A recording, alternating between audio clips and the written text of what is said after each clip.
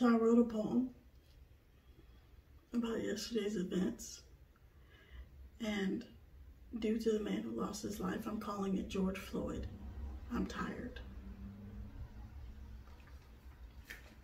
I hope you enjoy. I'm tired. Every day it's something new in the press. People tell jokes like life's a good jest and this happens.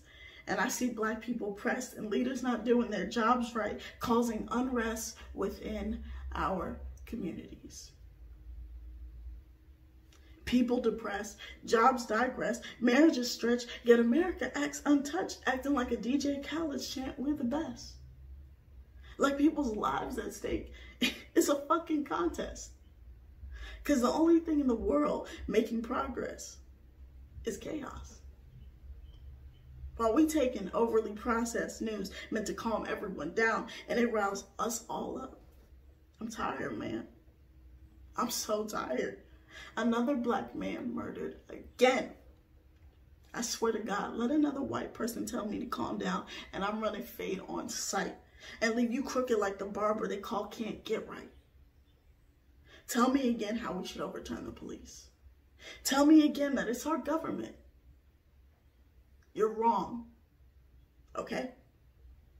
It's hateful as white people, period. And I'm not surprised. America doesn't ask for forgiveness for its sins. It just denies and it brings up its wins, right? I told y'all talk is cheap, that the world has been sitting on its ass waiting for destruction weekly. That people are talking with large mouths like they're ready to scream, like that the chaos grows, but no one knows what it all really means. You may have thought I was kidding, but I wasn't. And now that's all I see in the world. The cop kneeled on his neck.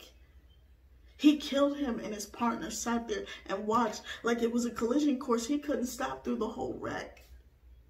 They watched the last breath of a man escape from his lips and felt no regard.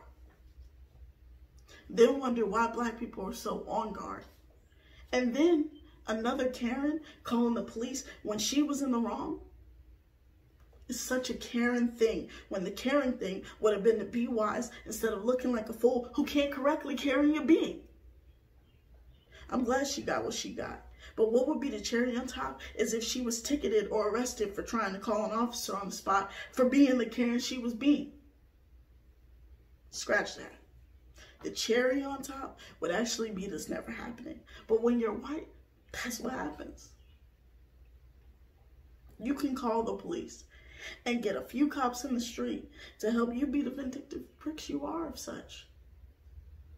It's your fear and hatred that shows me you are our demons. Then when everything hit the spotlight, Karen got quite shy and tried to pull out the white tears like everything was all right. Sorry, let me repeat that again. Then when everything hit the spotlight, Karen got quite shy and tried to pull out the white tears card like everything was alt-right. Palms sweaty, knees weak, arms heavy from the seeing, yet skinny like mom's spaghetti. See, I can make a joke too. But isn't anyone else tired and ready?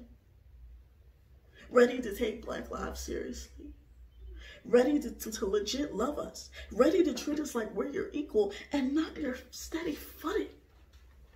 Because from how you treat us, you think my hands and feet were at the mercy of being the legs of your pedestal, and my hair being the cushion to your seat. But you got me beat if you think I'd ever let you take a seat on this beautiful queen. I'm tired, man. And it just doesn't end. It keeps going. I'm tired of giving you excuses. I'm tired of posting what's right and what's wrong. I'm so tired. When will it end?